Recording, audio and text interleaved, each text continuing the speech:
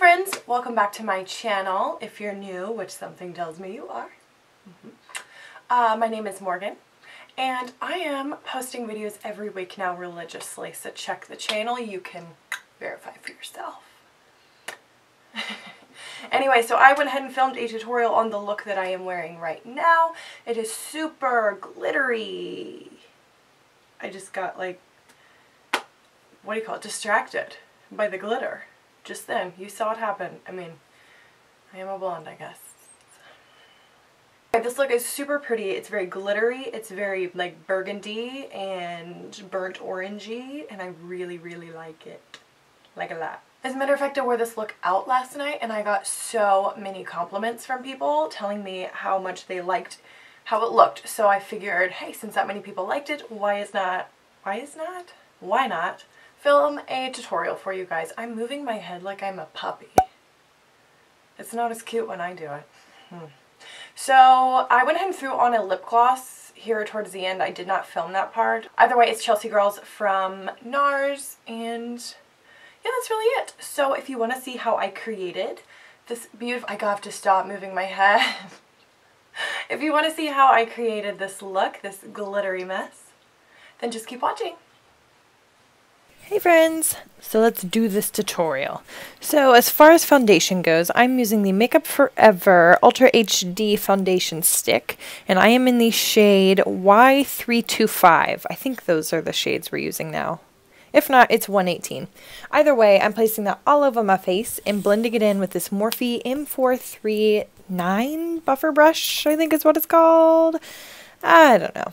Either way, it's a big fluffy synthetic brush that I am just using to buff and blend everything seamlessly into my dome.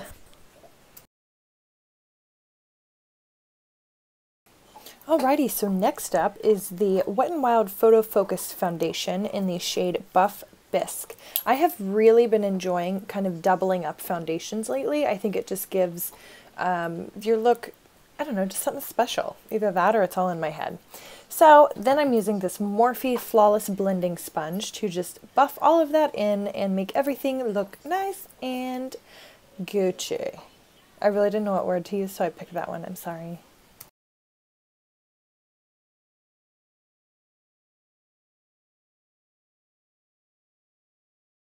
Next up is concealer. I am in love with this Tarte Shape Tape concealer, but I am so bougie I am using two. Just kidding, they are always out of my perfect shade, so I have to blend the two. So the colors that I am putting down are light, medium, and fair. I put the light medium down first and fair over top, and then use that same Morphe blending sponge to blend them all together.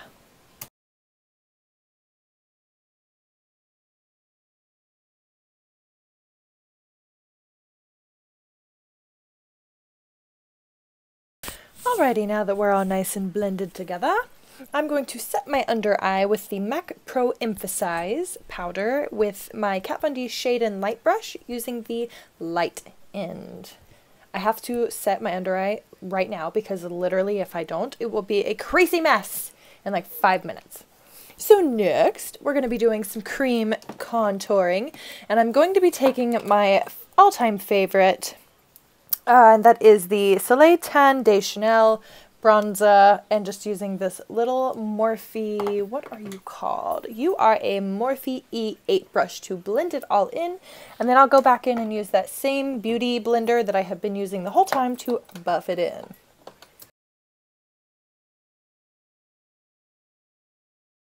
Alrighty kitties, next up we are going to set the rest of my face, and I am using the Airspun translucent loose setting powder with just this little cheap ass puff to put it all into place. I really need to invest in a better puff, but I mean this one gets the job done. It's just kind of janky, but that's alright. So now we're going to do our brows, and I would like to apologize because I am just not good at filming me putting on my brows. But what I am using is the Benefit Precisely My Brow Pencil to fill it in. And then once I get that done, I'm going to be taking the Benefit Gimme Brow to fill in any of the sparse spots. Then right now I'm going to be taking the Maybelline Master Conceal Concealer to just kind of carve out the underneath of my brow to make them look fleeky as possible. Y'all know how to do that. and just blend it in with my finger and then my beauty sponge. And then to set it all, we're going to be using that same MAC Pro Emphasize powder.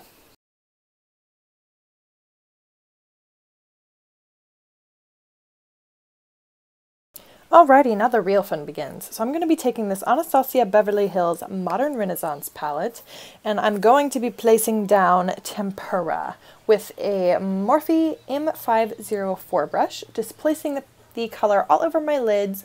I just want to make sure that there's no tackiness, no stickiness, so the rest of the shadows can blend seamlessly. Next up, using that same brush, we're going to be placing Golden Ochre into the crease. Right now I'm just kind of trying to build up the crease little by little, so I'm going to start with the lighter shades and then gradually get darker.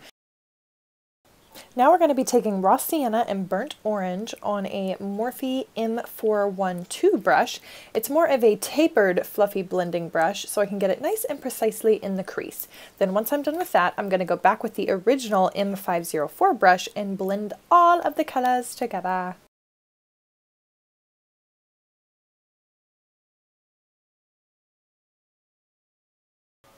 Now I'm going to be taking the color Real Gar on a MAC 217 brush, and I am going to predominantly place this in the outer V area. Eventually I'm going to drag it to the rest of my crease, but I want to start it out in the outer corner so that it's the most opaque out there, and then gets a little bit lighter as it moves towards the inner corner. Does that make any sense at all? Now I'm going to be taking the same fluffy blending brush that I have been using the entire time to blend all of the colors together. We don't want harsh lines, people. If there's anything you need to learn from me, it's that harsh lines are the devil. Now I'm going to be taking Venetian Red on that same MAC 217 brush, and I'm going to be repeating the exact same process as I did with the Real Gar shade. Just placing it in the outer corner, blending it out as best we can, and then slowly dragging it into the inner corner. Then taking the same fluffy blending brush and blend her on out, people. Just keep blending. Blend till your fingers bleed. I don't care. Just don't have harsh lines because you'll look ridiculous.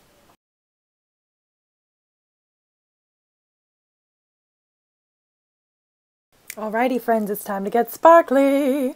So I'm going to be taking Primavera in Vermeer on a Morphe S4 brush and just placing it in the inner corner and very lightly dragging it to the middle of my lid.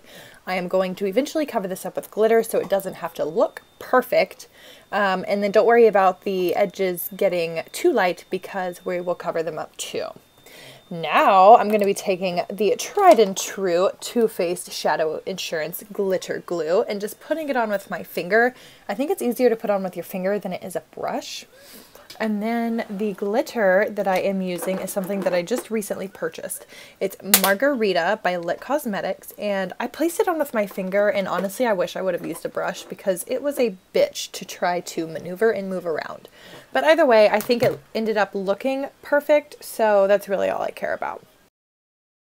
And like I said earlier, not to worry about the edges not being as opaque because we are taking that same MAC 217 brush without any new product and just deepening up the outer corner again to bring back any of the color that could have been lost.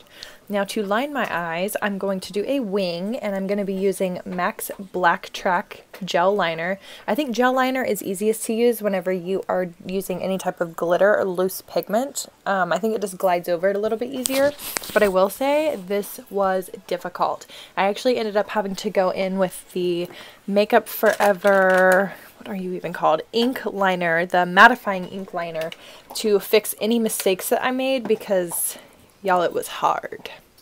Then just putting mascara on. I'm using the exact same Buxom mascara that I use in I think every single video because I am obsessed. And then I'm going to place Huda Beauty Sasha lashes on. Now people, I did this off camera because it's a sight to see, okay? It's a sight to see to watch me put on lashes while trying to not screw up glitter in the process. But how cool do I look right now? Seriously, I feel like a real guru. So to do the underneath of my eyeballs, I'm going to take that same Golden Ochre shade just to very lightly bring some color, and then we're going to intensify it as we go. The brush that I am using is a Morphe M321 brush, and now I'm going, and the whole time I'm using this exact same brush. So then I'm going to take Raw Sienna and Burnt Orange, the same mixture, putting it underneath of there, and then using a Sigma blending E25 brush to blend all the colors together. Then on my inner corner, I'm using the Vermeer shade, which is a much lighter shade compared to the two sparkly ones, on just some like random blending brush that I had. Then to start the contour, we're using MAC Shadester on that same Kat Von D Shade and Light brush, only this time we are using the shaded side. I am not dragging it down very far, even though it looks like I am. I'm really not, because I like to look more bronzed than contoured. So to bronze, I'm using the Physicians Formula Butter Bronzer on an e.l.f. Kabuki brush. Honestly, these are my favorite way to put on bronzer. I really don't know how I did it before I had these. Like, seriously, I don't know. I am a huge fan of blending your face together. I just think it makes you look more put together. So I just use any fluffy synthetic brush to do that. And then I always contour my nose. Like, I have to have a rhinoplasty every single day. And I use the Morphe E30 brush with whatever bronzer that I happen to use for the day to get that job done. Then to put blush on me dome, I am using MAC Eternal Sun because I am obsessed and I love this shade like forever. And I am using an old school Morphe S13 brush that was really difficult for me to find because this brush is so old, it's nearly worn off of it. And as I place things on my face, I always go back and blend them together with that same synthetic brush. Then to highlight, we're using the Hourglass Ambient Lighting because, or no, excuse me, the Hourglass Luminous Light. I think I'm making up highlighters at this point. With the Morphe R36 brush. There seems to be a pattern here with my brushes. They're all freaking Morphe. But yeah, same thing. Blend, blend, blend, people. Have to blend. So to tight line and line my waterline, I'm going in with this old Clinique Quickliner. I'm not really a big fan of putting liner in my waterline, but I just thought it really pulled the eye look together, so I went ahead and did it. Then I'm placing mascara on my real lashes. Do not place them on the false lashes unless you want to ruin them, then I mean, I guess you could do that. And then I'm just putting it on my lower lashes as well because I am somebody who has to have mascara on my lower lashes. Now for the lips, I am using the new Wet n Wild Gel Lip Liner, and this one is in the shade Bare to Commit. Then people, we are done. Congratulations. You are now a sparkly mess, but don't forget to set it, okay? So I use the Urban Decay All Nighter Makeup Setting Spray to stay flawless for hours. Then to make my cake face all become one, use MAC Fix Plus. Oh shit, y'all, we forgot to set our brows. Don't forget to use Anastasia Clear Brow Gel to make those babies stay in place. We cannot have them roaming around. And that is it, y'all. Thank you so much for watching. Don't forget to subscribe, and I will see you next week. Goodbye.